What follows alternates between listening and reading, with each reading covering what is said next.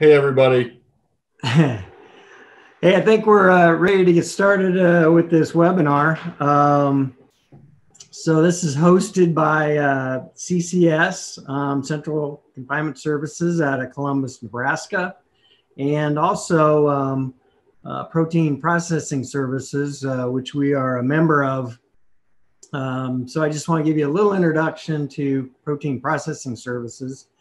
We're a group of 4 companies that got together to service the food processing industry, and we can do everything from the very beginning to the end. If you're thinking about a new facility or upgrading what you currently have, so we do feasibility studies, we do business planning, site evaluation, permitting. And working through both state and local entities for the site. We do facilities design from large to small, and then we can wrap that up with construction too. And so do turnkey all the way from the concept to the end. And we'll give you a little contact information on the back end of this if you'd like to talk to us. But this webinar is going to be focused on insurance for processing facilities. We've got a great guest today, Cole Williams from Insurance Associates in Norfolk, Nebraska. And Cole, why don't you just go ahead and introduce yourself? Thanks, Steve. Like Steve said, my name is Cole Williams. I'm with Insurance Associates in Norfolk, Nebraska. Our agency has been working with variety of size meat processors since for about 35 years now. And myself, I've been with the agency coming up on 12 years. Actually, tomorrow it'll be 12 years that I've been with the agency. And in that time, I've only worked with meat and food processing plants. I was in my conversations with Hannah and Steve just a little bit ago. I was asked to participate in this just to kind of shine some light on, some of the basics that that processors should be looking at when they're looking at building a new plant or expanding their facility, and just mainly because there's been so much growth in this industry, in the last 9 months since the pandemic started, certainly. But this industry has been booming for the last I want to say probably 5 to 7 years. We've seen, the processors that have made it, through the contraction of the economy doing really well. And so as a result of that growth, we were forced to somewhat tailor our experience and our skill set to match the needs of this evolving industry. So I know this is everybody's favorite topic is insurance, and it's super fun to talk about. So I'm gonna just give some basics, a little more. I'm gonna start with some of the basics, talk about some of the more advanced type coverages, and then give you some proactive methods how to control your costs on the back end. So if you have any questions, while I'm in, we have a chat function that we can ask questions at the end. But if you have any questions while I'm talking about it, just, raise your hand or unmute yourself or, whatever, and I'll try to address them as best I can. In our experience in the industry, we've seen a lot of new facilities enter the market, and the key challenge that we've identified that a lot of processors face, large or small, is maintaining access to capital while not outpacing your appetite to take risk. That applies to new businesses and growing businesses, but it also applies to just small businesses in general, right? How much risk can you take on, and how much capital do you have to grow? And so what we found is that oftentimes when a company is in that growth mode, there's often the attention to somewhat simple risk management techniques and very available policy language gets ignored. It's not the fault of the processor, because you guys are in this business to butcher and process animals and feed your local communities. But we find it's more on the inattention of the broker or the insurance agent that maybe just by no fault of their own just doesn't have a ton of experience in this industry.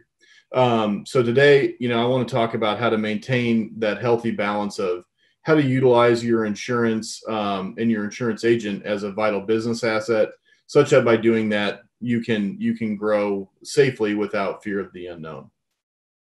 So, show of hands, is everybody currently involved in the meat industry, or are we building new plants? Just kind of give me a background on what everybody's position is at this point.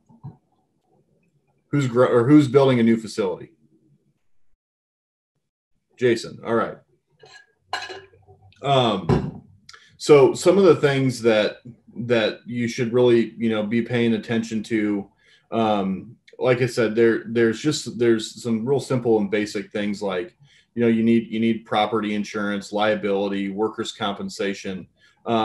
Everybody somewhat knows that just from a basic level.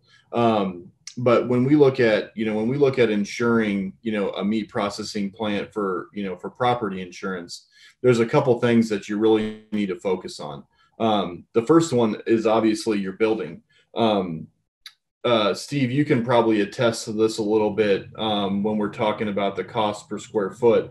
But depending on the size of the facility, I mean, you could be looking at anywhere from $250 a square foot all the way up to 400, depending on the advanced scale of things. So, Steve, what are you guys seeing on average right now? Say a 10,000 square foot building. What are you looking at per square foot? I think you're very close. It depends on the equipment and things like that, but Right. it wouldn't be too tough to get into that 400 to 450 Right. range with all new. Right. And so the reason I bring that up is when we're talking about, when Steve says it depends on the equipment, it's important to understand that your building isn't just, the physical structure. What's included in your building insurance is all of the, permanently attached equipment, which would include coolers, freezers, rail systems, further processing equipment like smokehouses, cure rooms, whatever sort of business you're in.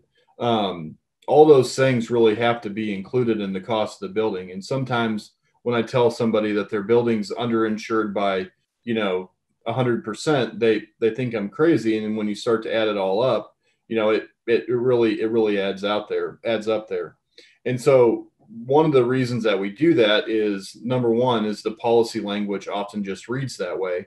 But the other thing is, and this is an efficiency that you can utilize, to your advantage, is that 9 times out of 10, building rates are less expensive than personal property or contents rates.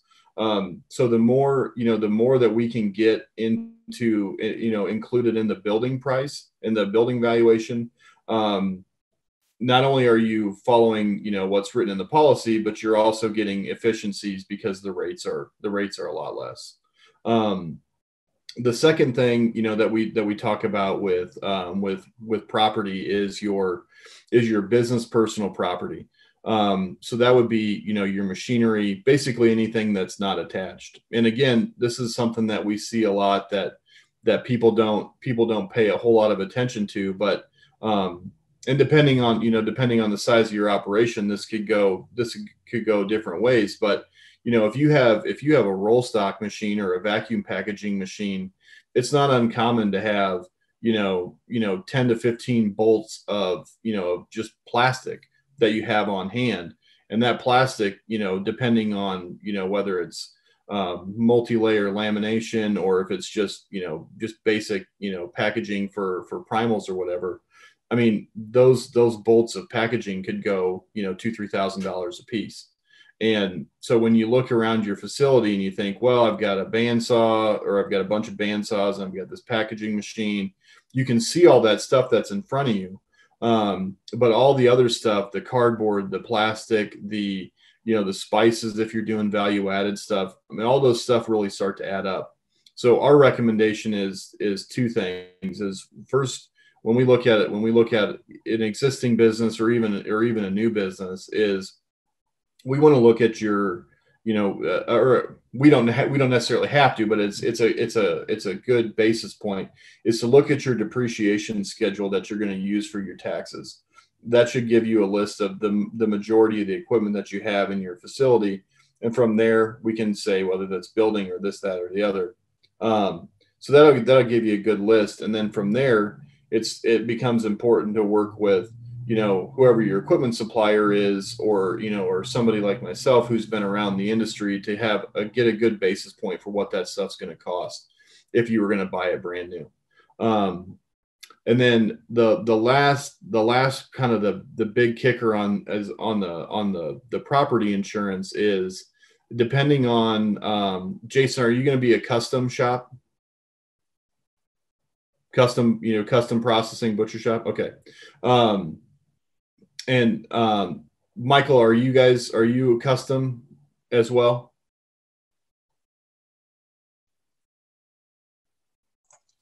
There you are. We do custom, and we do some retail stuff as well. So okay. Yeah, I'm sorry. No, and I'm also a insurance agent in Wyoming here, and nice. So I'm just trying to get a different perspective on everything. So sure.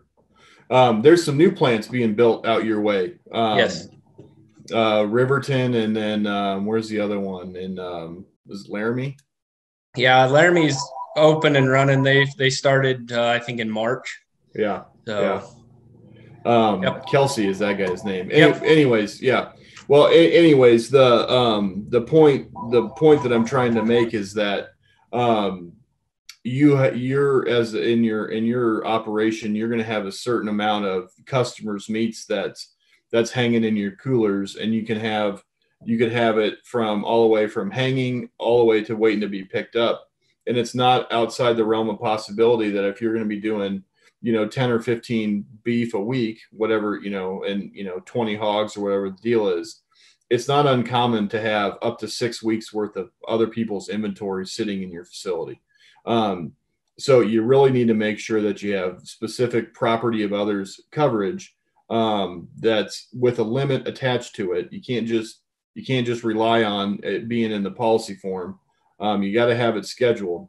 Otherwise, there's no coverage for it. And the basic understanding, the basic premise is that this is not your stuff. Your customers are charging you a fee to kill their animals and turn them into product, and that are going to, is going to feed your local community. So you really need to make sure that critical asset is insured, because, the reason you buy insurance is so that the sun rises tomorrow.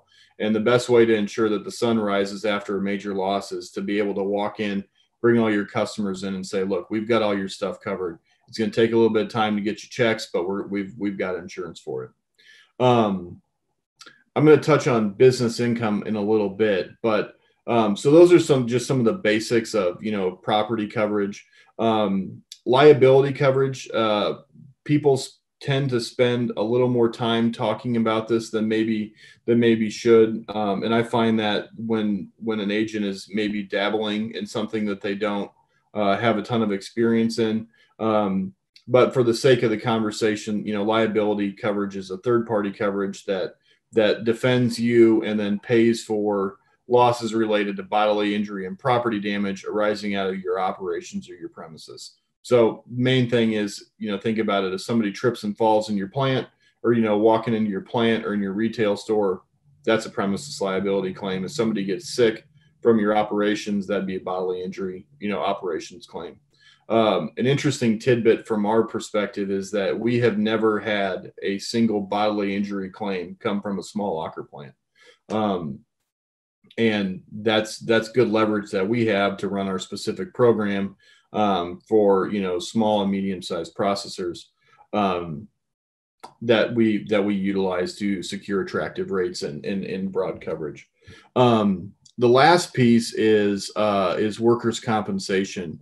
Again, this is another third-party coverage that is going to pay your employees for their injuries and then lost time in the event of an injury sustained at work. There's a lot of nuance to this coverage, and I can talk about it a little bit later, but more importantly, that those three coverages, property, liability, work comp, those are going to be the bulk of the coverages you're going to deal with, as it relates to your day-to-day operations. Any questions on any of this so far? Anybody? I do. What's up? You said you didn't have any claims on bodily injury. How many plants do you have insured? We currently insure somewhere in the neighborhood of 150 meat processing plants. Impressive. Now, I'm not saying that that's none of them, because there are some larger facilities that are doing bulk, ground beef, stuff like that. And you're going to have little pieces of bone and stuff in there every now and then. You have a chipped tooth. But for the small locker plants that we insure, and I consider a small locker anywhere from, 5 to 25 employees. Yeah, we've never had anybody get any like a foodborne illness or anything arising out of their operations. And it makes sense because you're not killing at such a high volume.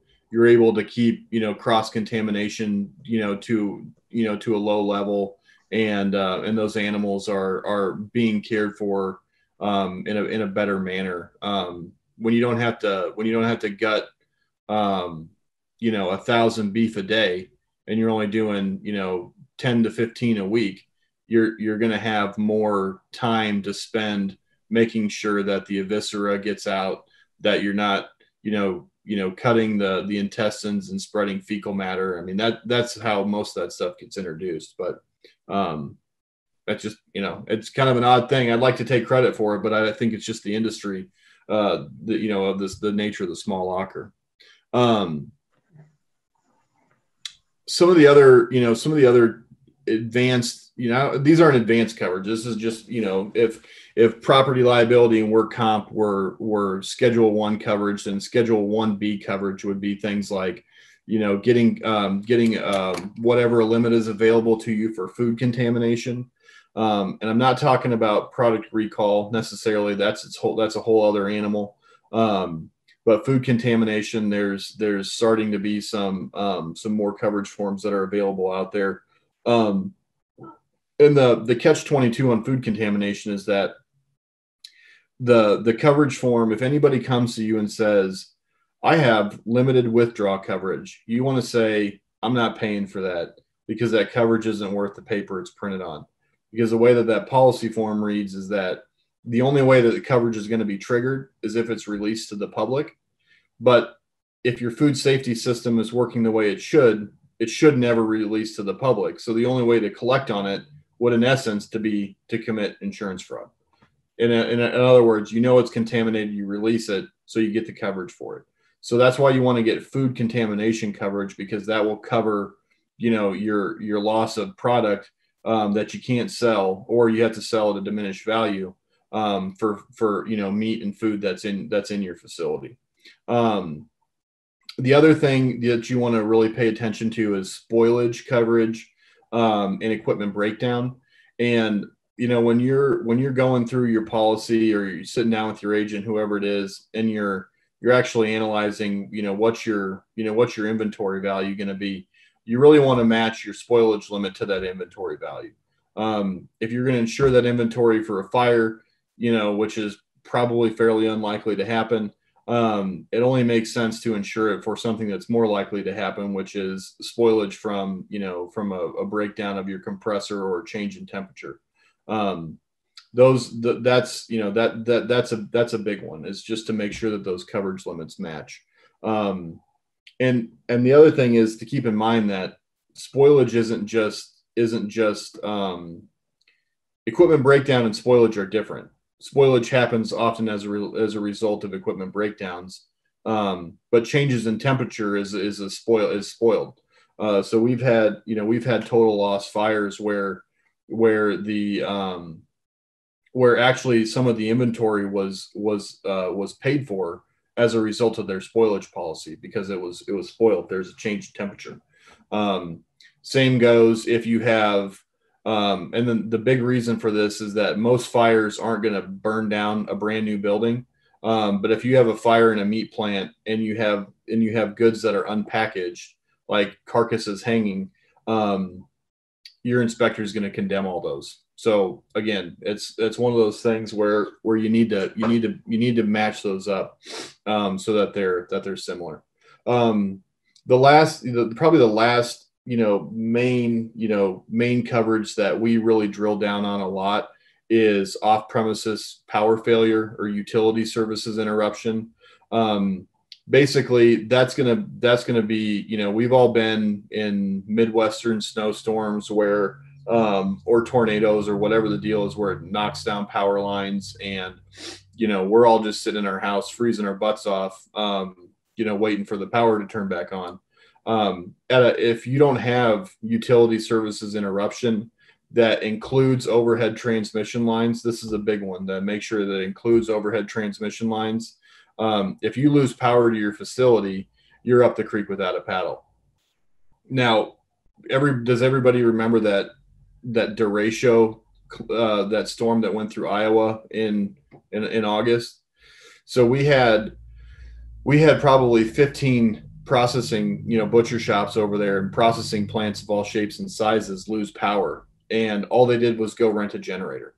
And that is what this coverage, that off-premises power failure, encourages you to do, is that you have income coverage to go rent a generator. And some of these were big ones. I mean, there was one that we had over there that had to bring in, it had to be brought in on a semi-trailer or on a flatbed. It was one of those big cat, generators. And, that claim, what we paid on that was about $80,000. But on the flip side of it is, our carrier and any carrier is going to want to pay that 80 grand to avoid, a $750,000 spoilage claim, which is about the limit that we had on that policy. So all those things, you can kind of see what I'm getting at, is that these coverages aren't too terribly expensive to buy, but they're really expensive if you don't have them. And this is like what I was talking about earlier, is that these are just efficiencies that we've found that will give you that long-term protection that enables you to grow without having significant restraints on your capital, which is a big deal. The final coverage, the actual just coverage that I want to talk about is business income coverage. Our program that we write for 95% of our butcher shops has, it's called a business owner's policy. And so the loss of income coverage is just automatically included.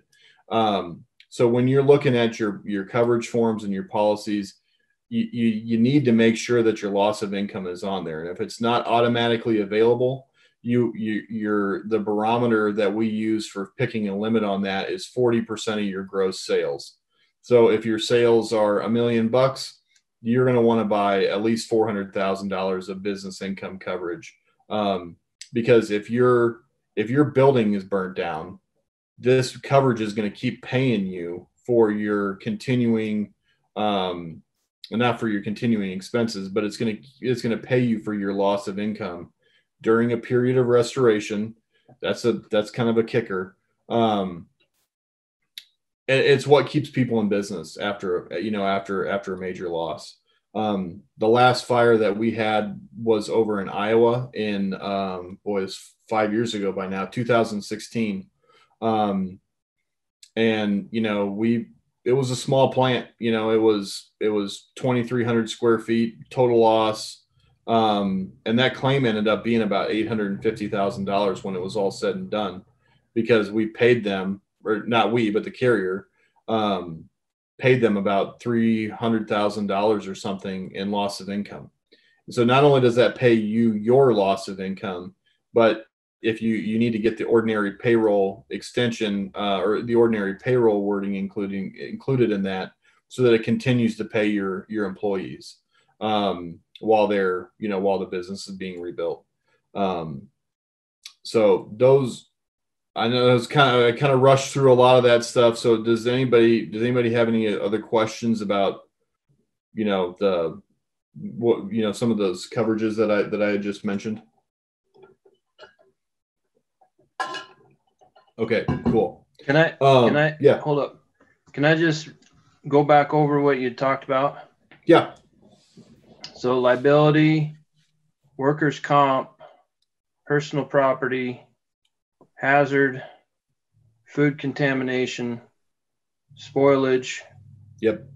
Lost power failure, and business income coverage. Yep. Is that all of them? I mean, those are the bulk of the really important coverages. And so there's more. Well, I mean, there's a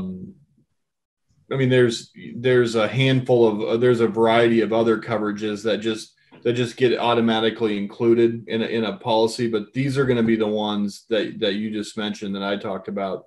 Those are going to be the ones that really make or break your business, honestly, if you have or don't have them.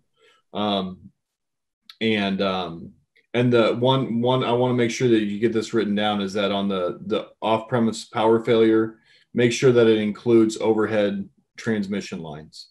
Yep. Because a lot of them don't. You have to actually add that on. But I mean, like I said, that's the bulk. Those are those main coverages are going to be the bulk of the coverages that you're going to need to sustain a major loss if in the event you were to have one. Now, is that on the?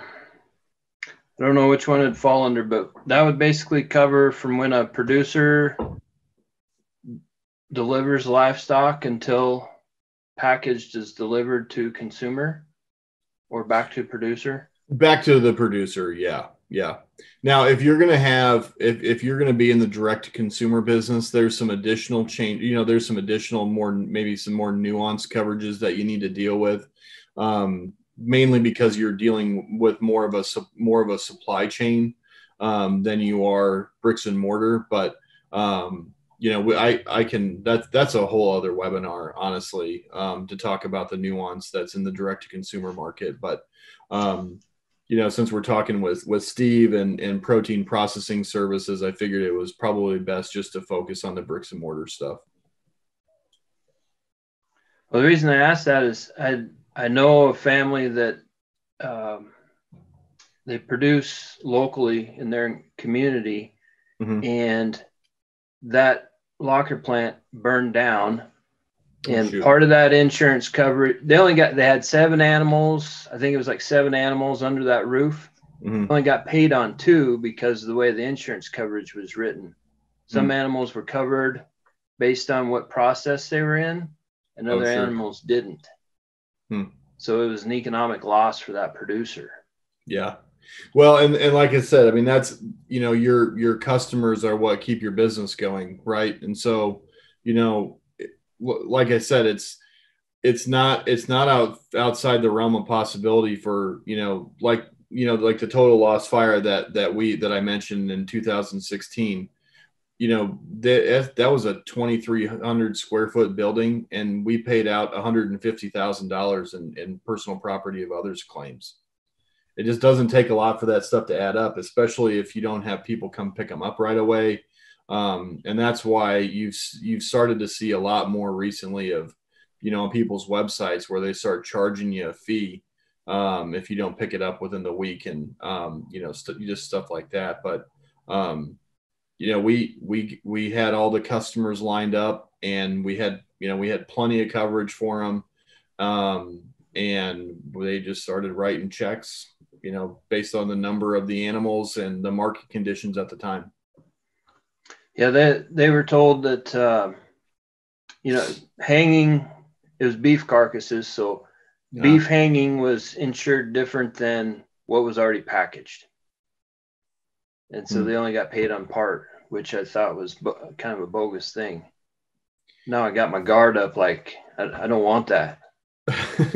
Well, and it's a reasonable concern to have, and I mean, you think about it, there are varying levels of, of coverage there, but that's where, if I want to say, if that producer, and again, some of this is more nuanced because the producer's probably marketing those direct to consumers, or they have friends and family members that are buying them. So not only do they need to be compensated for, because when somebody buys a quarter of beef, they're buying the quarter of the animal, then they're paying the processor for the butchering. So depending on how that arrangement was set up, yeah, you do have differing losses there, where you have, just say, let's just call a beef, $2,000, because that's, if they had to go buy a new one, that's probably about what it would cost.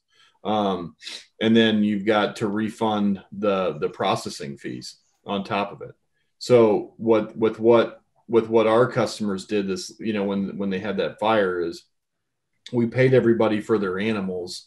And then there was credits that were applied for the processing, and some of them took them in cash, some of them took them in, well, I know you're going to be open in a year or so, I'll just bring my beef in, and they negotiated stuff on the back end there. Their primary concern was just making sure that they were indemnified for the loss of the animal, which is, like I said, $2,000, $2,500, depending on the weight, that kind of stuff. And we look at those as live weight, not on the rail weight, when we're factoring that, because that's what we would have to go buy if we ruin one of your beef or something like that. We got to go buy you a new animal, and so that's what we're going to be paying you for, is not per pound hanging weight, but per pound live weight. Okay,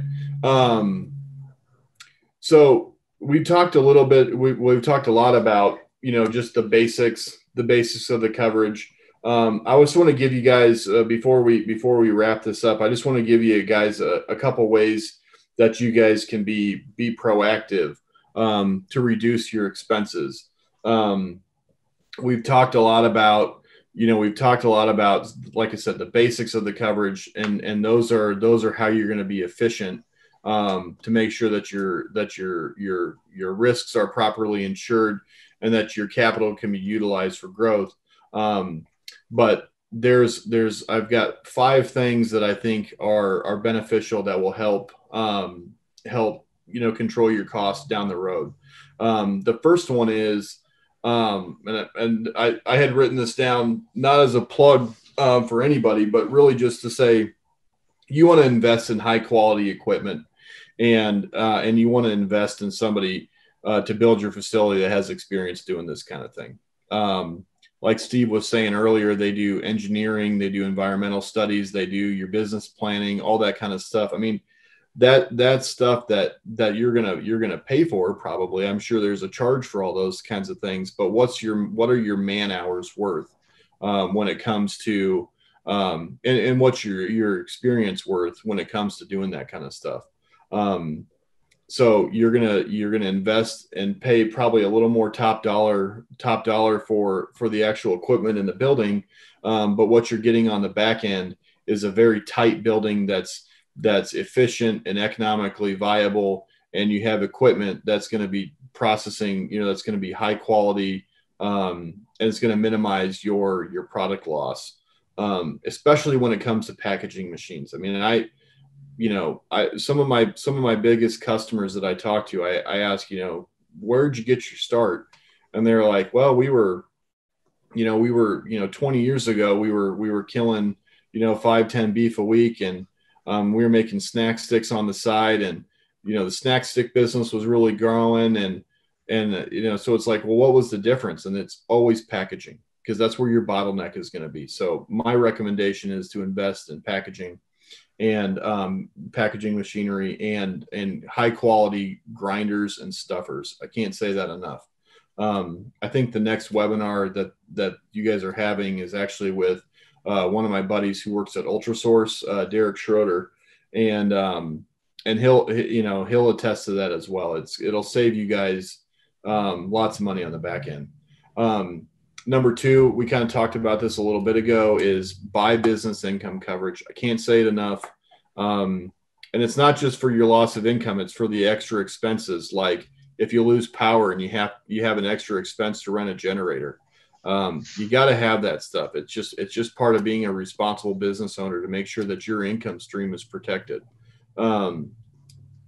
This one, the next one, and this is a workers' comp related situation, and so there's two parts of this. Is if a worker is injured, it is in your best interest to pay them their wages if they are out of work. There's two factors to this. One, the overall claim is less expensive. That's a no-brainer. But number two, and more importantly, when you start talking about experience modifications and as it relates to workers' compensation, what you will pay in indemnity, which is lost wages, if your carrier pays for that, the overall claim, you'll pay more in premium over 3 years than the overall claim would be had you just paid them their lost wages. And there's a lot of nuance to that, and it's kind of it's more of an art, not necessarily a science on how you do that. But as it relates to workers' compensation, if you only hear one thing from me today, it is pay your wages, pay your workers' wages if they're injured. And so then the second part to that is, in order to do that, you have to be intentional with your workplace safety manuals. Every one of our customers we provide them with a workplace, like an actual meat or food packing, workplace specific safety manual. They get a return to work program, return to work policy. So those are the two two that go kind of hand in hand. But then the other two that go into this that we call the core 4 safety manual is you got to have a drug-free workplace policy, and you also have to have a post-accident drug screening policy. It's just so those 4 really make up the guts of a good real basic safety manual. You can talk about employee incentives down the road, but those won't make any difference if you don't have those those core 4 things at the start. And then the final thing is just report any claims of any size immediately. The statistics on, especially as it relates to workers' comp claims, if you have a workers' comp claim that's reported 2 weeks late, the cost of that claim is going to be 40% higher than what it would be had you reported it immediately. And the reason for that is investigation and due diligence on the part of the carrier. And then the other thing is that you're going to remember, since you're going to be paying their wages, it's going to decrease the amount of lost time that the carrier is going to have to pay on the back end, which is going to hurt you for 3 years down the road as it relates to your experience mod.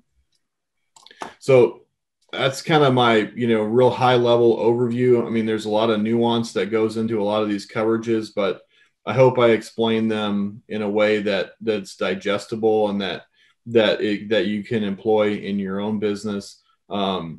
If you guys have any questions for me, throw them in the chat box and we'll try to get through them.